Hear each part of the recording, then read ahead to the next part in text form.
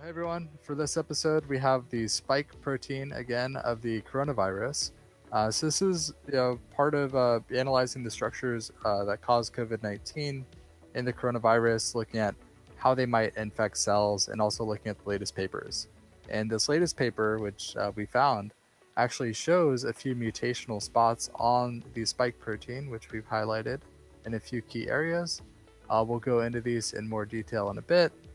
And we'll also show how that binds with the ACE2 cell, so this will be the human cell, and also talk a little bit about the fusion mechanism that happens as this is all binding.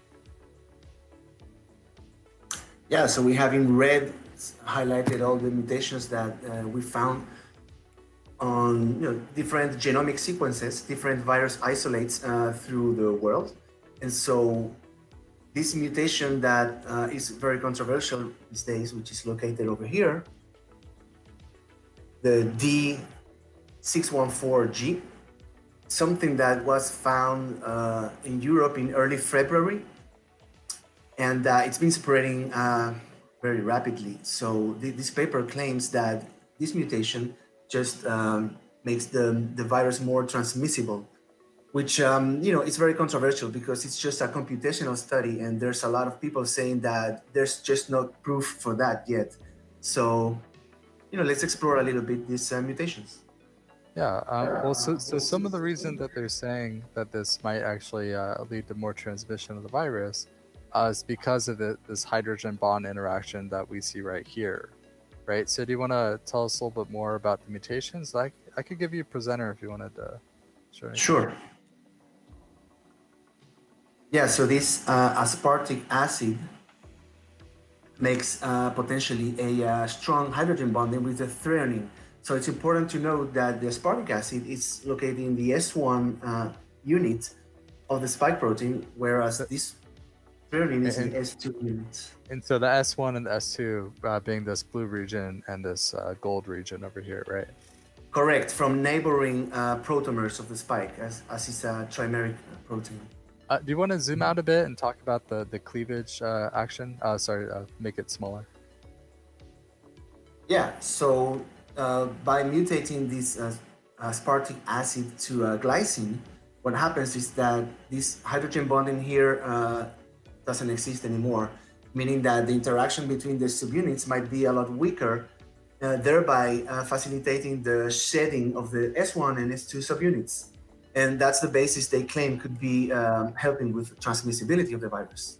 Cool. So just to zoom out a bit, so we have this S1, this entire blue part over here, and then we have our S2 subunits, and eventually there's a cleavage where this whole part is kind of like coming off. And correct. If you have a really strong hydrogen bond here, right, then that means that it might stay on longer and be harder to cleave. But if it's easier to cleave, then it might transmit itself more. Is the theory? It's what they're coming up with. So the cleavage site is actually over here. It's actually missing from the structure because it couldn't be solved by the cryo-EMs cryptography. So it's right here in this missing. This is kind of a gap here. You can see in the loop. Yeah. But so between these two, and so a gap like this. Let's just select the residues. So a gap like this. There would normally be a few more residues at least. Or, sorry, which one? Over here. Should be this one here. Yeah. So there are several arginine residues that allows for the host protease to cleave here the subunit. We just have a gap in the structure. So between the light blue here and the darker blue color would be a few more amino acid residues that would be easier to cleave, and then we would end up having the cleavage event, which would take off this whole blue part over here. Correct. Then we can go ahead and do a mutation in Nanome to show how by mutating the aspartic acid to glycine, then we don't see hydrogen bonding anymore. Cool. There's also potentially another hydrogen bonding with the phenylalanine up here. With this over here, so there could potentially even be like two hydrogen bonds that are it's hypothesized. And so, well, if we select this, right, and then we go over to our mutation menu, which Yeah. up here. Perfect. All right, and so now you wanted to put it into a glycine. Glycine. Mm-hmm. All right. Yeah. Not really much interaction there. We don't really have much of a side chain on that. Yeah, so that mutation would hypothetically, supposedly, facilitate the shading of the two subunits with implications in transmissibility.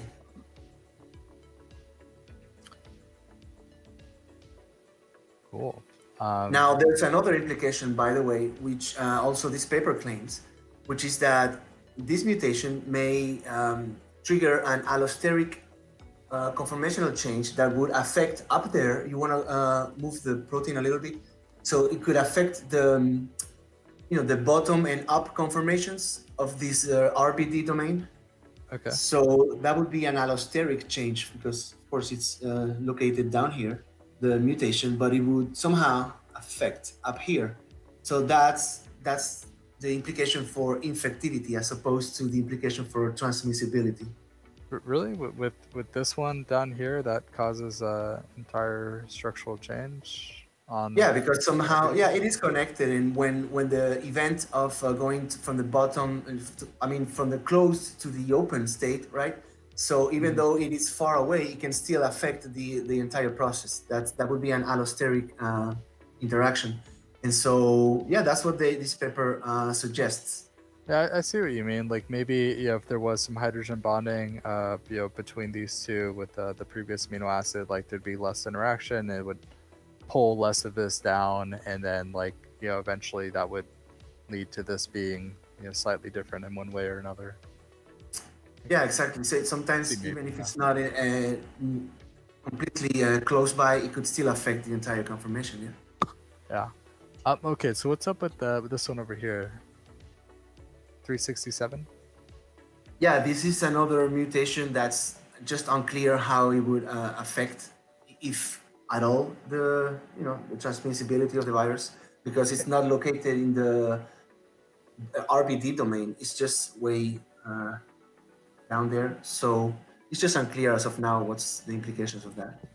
Yeah, that's interesting. And I think that, this paper, if we want to just look through, so the data, right? This is showing us these mutations are from people that have the virus. We've sequenced the virus from different strains that people have, and by tracking these very specific mutations here, we could track how the virus is moving through different geographic populations. Correct. Yeah, and so what this data shows is not necessarily that this mutation provides with more transmissibility. That's the entire controversy here. But what it does show is that it's been a lot more successful. But that could be by something called in genetics the founder effect, or just plain luck. Just this isolate was just luckier and just spread a lot further than the other one. So bottom line, we still don't have proof and evidence, laboratory-based evidence that this provides with more transmissibility. It's just a computational study. And definitely the title of the paper is a very much of a clickbait, as we discussed before. Yeah, well, just the title again, right? So the title is Spike Mutation Pipeline. Yeah, this is the spike protein. These are the mutations, all the red areas. Reveals the emergence of a more transmissible form of SARS-CoV-2. And what I'm saying, how do we know that this is more transmissible? Like, how does this necessarily reveal that? And that's the scientific controversy. They show the data. We have a few key points that are very interesting here, but does that necessarily indicate more transmissible nature? Yeah, but what they claim is that by this mutation, by making a weaker interaction between these two subunits, it'll facilitate the shedding of the two subunits, meaning that ultimately the virus can be transmitted easier. Yeah, and that's in the paper. I guess we just wanted to zoom in. That's down here in the D section. Yeah. Correct. So this is showing that we have S1, So we have this S2 in the gold, S1 in the blue. That's that interaction right there. And then we Exactly. have Yeah. Mhm. yep, and then we have the S2 cleavage, which is down here, right? And so this is where the S1, S2 cleavage would be with the light blue and the blue. Correct. So it just would supposedly enhance the shading of the two subunits. So if we look at what that is, the receptor binding domain is the tip of the spike over here. And so this tip of the spike will actually interact with human cells. And if you just zoom in on that, you actually end up seeing that this is the receptor binding domain. So if I go ahead and select that, display, I'm just going to hide the surface for a second. And then I'm going to do a little alignment. Where's the alpha helix? Over here. Cool. There you go. Something kind of like that. And so, yeah, the big thing is that these structures were resolved in different ways. The bigger spike was resolved using cryo-electron microscopy called cryo-EM. And then the smaller just receptor binding domain and the ACE2 was resolved with X-ray diffraction. And so we're going to have a lot higher resolution there. So yeah, so if you look at it, we have the whole spike coming up, interacting with the human ACE2, angiotensin converting enzyme 2. And that's supposedly how the spike gains entry into the cell, because the cell lives even past the ACE2, binds with the ACE2 receptor on the surface of the cell, and then through a mechanism involving the fusion coil, which we could also look at here. Yeah. We end up having a big conformational change. This part starts shutting off. These end up, forming by, straightening up on this alpha helix and that alpha helix. That all straightens up. All these bundles end up fusing together, and then you end up having this big viral fusion event. So if we just zoom in, I'm just going to hide all these other ones, and we're just going to look at the receptor binding domain. So, ACE2 receptor here, receptor binding domain. A lot of the interactions are happening, down here, different parts, but some of the interactions actually do happen with these loops. And it looks like this one in particular is in looks like a very important spot that this would be interacting with, just because it is so close on the surface of the ACE2. So here's the thing, this paper is controversial, not only about the implications of the title, and the conclusions that they drew according to the data, but also because they mentioned the different strains. And according to other researchers, there's just one strain of the virus. Just because we have different mutations in different isolates in different regions, like in China or in Europe or in America, but that doesn't make necessarily a new strain. For it to be a new strain, it needs to be functionally different, which is not being proven yet. In this case, to be the case. So yeah, bottom line, this paper shows a lot of good data. We are not just sure yet about the conclusions. Well, when we looked at SARS-CoV-1 versus SARS-CoV-2, huge mutational differences. Pretty much like everywhere on the outer surface was mutated. A bunch of different parts of the receptor binding domain up here were mutated. And now we just see the two mutations over here. One mutation on the side, another mutation on the S1 cleavage site, this group of like 6 mutations. Like it's not a full strain, it's several mutations that we see. Correct, yeah, and most of them might be not really doing anything important, to the infectivity or transmissibility. Some may, the most important of the ones, of course, in the binding domain that we discussed earlier, and the one down here on the aspartic acid. Down here, cool. Yeah. Yep.